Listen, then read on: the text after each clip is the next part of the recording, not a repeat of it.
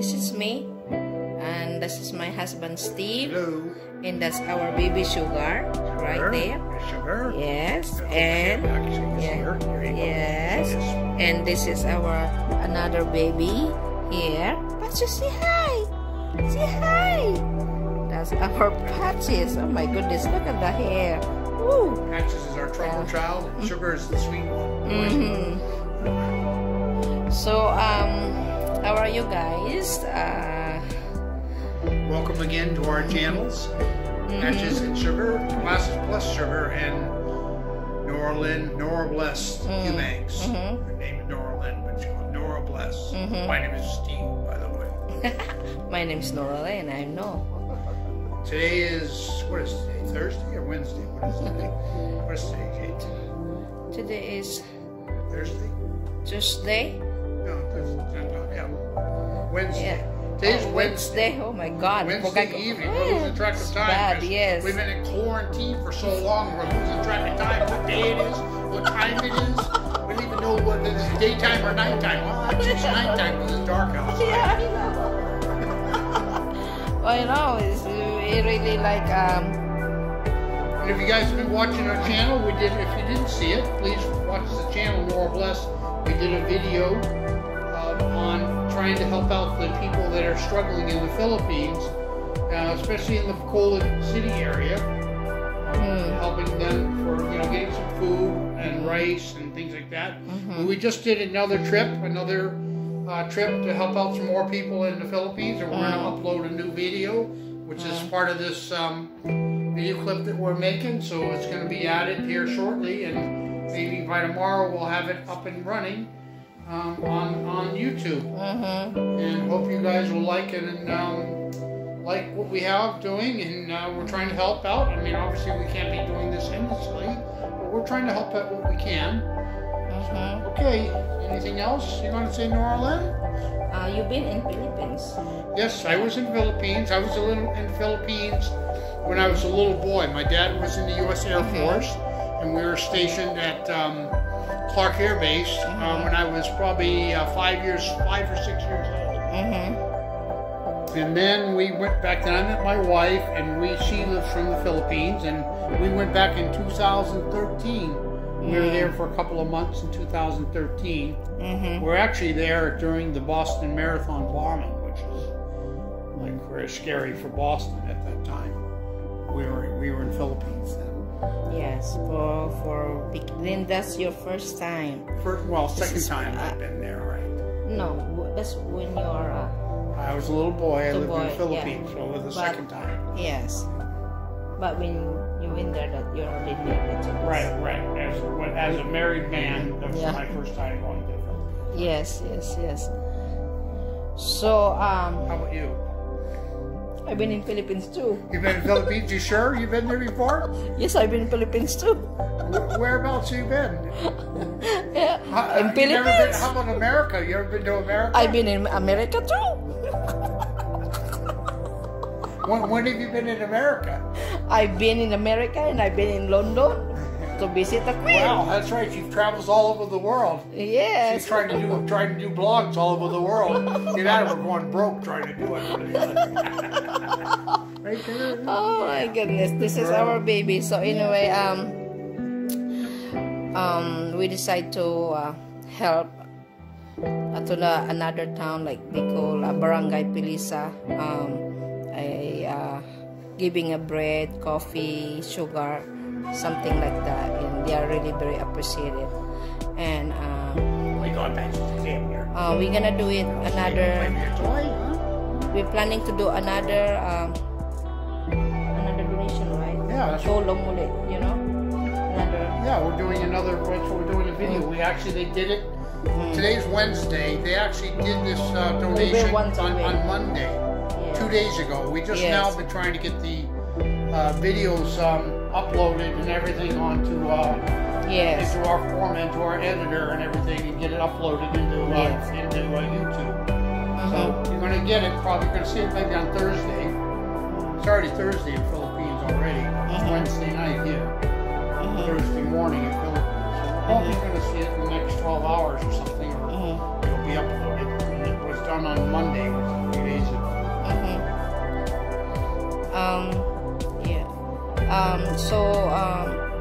tinatry namin makatulong ng once a week. Siguro, di ko lang alam kung ano namang matulong namin kahit sa maliit na bagay next week. So, tingnan na lang namin. Ito ginagawa namin kasi ako ang family ko rin, isa din po na naghihirap din sa Pinas. So, kahit tayo naman lahat, kahit saan tayo, kung gusto natin tumulong, may way. At saka, sa mga ibang-ibang lugar din na nagtatrabaho din sa ibang lugar na mga overseas worker, I know na tumutulong din siya sa pamilya nila kasi may family tayo na tutulungan natin, kaibigan natin na tinutulungan natin. Kahit kunting bagay, the Filipinos always very appreciated. Even you give them a little thing, small stuff, they appreciate it. So, malampasan natin lahat to. Yung sabi ko nga, hawak kamay, kapit tayo. Huwag tayo mag-lose ng hope and stay home. Yeah, please stay safe. Please, if you're out, please wear a mask. Please don't get near people, and please be really very careful. Yeah. It's not, no, in my view, it's not something to fool around with this disease that's going around. Yes. Always and also, awareness. you know what I'm saying about people wanting to help. We had a couple of people, a few people now have already come by New Orleans' niece's nephew's house in Handelman, where they live, and asked for if they could have a small donation. Yes. So obviously, we tried to help them out too with what we had. So it's not just only been driving around.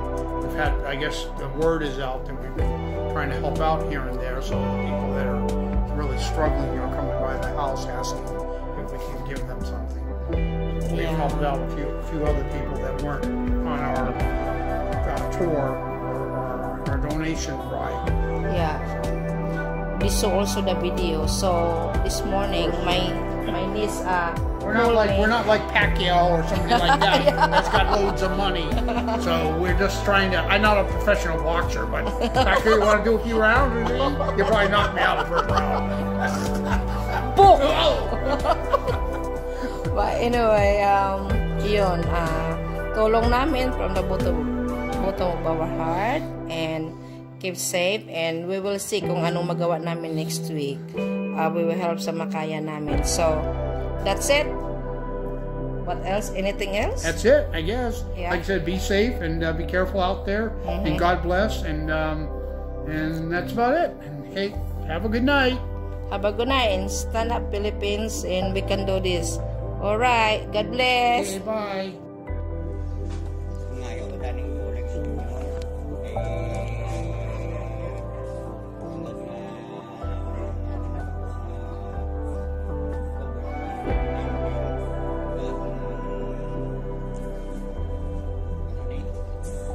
Naaman na wala ka mo biyahe. Wala kami nagbiyahe kay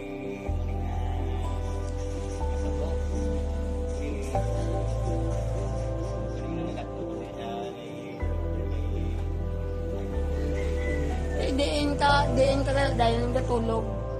Diin ka gani gatulog. Sa likod sa Iber. Sa may kiladalan.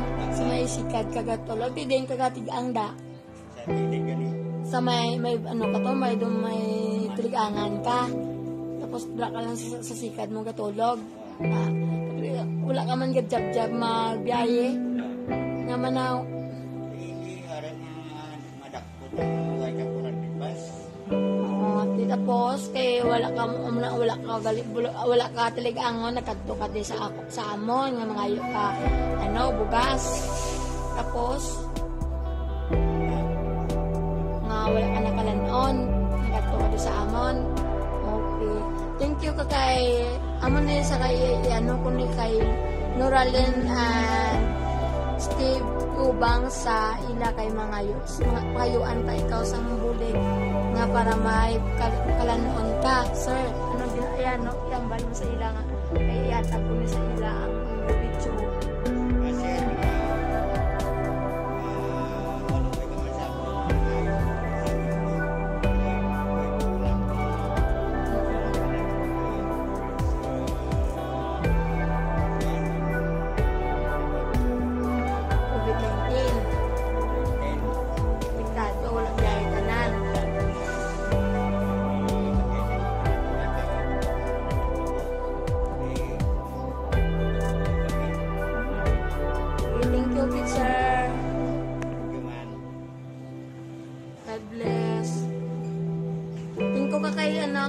Ma'am Noralen and kay Sir Steve Eubanks.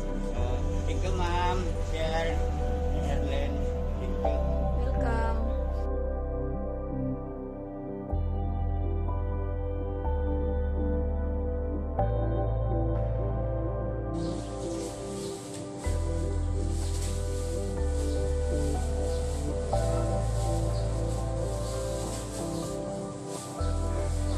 These food packs will be donated to the people of Shinda Edmar, Barangay Felisa, Bacolod City. And these food packs donated by Mr. and Mrs. Noralyn Eubanks. Thank you, sir and ma'am.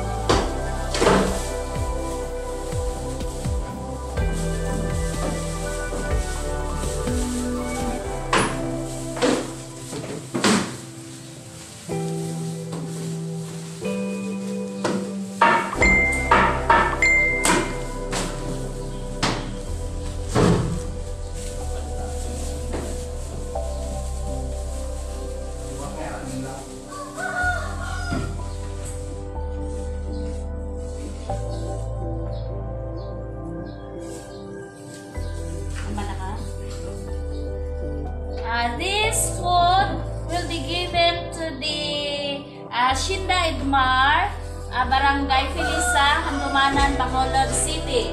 And this food donated by Mr. and Mrs. Steve and Noralyn Eubanks.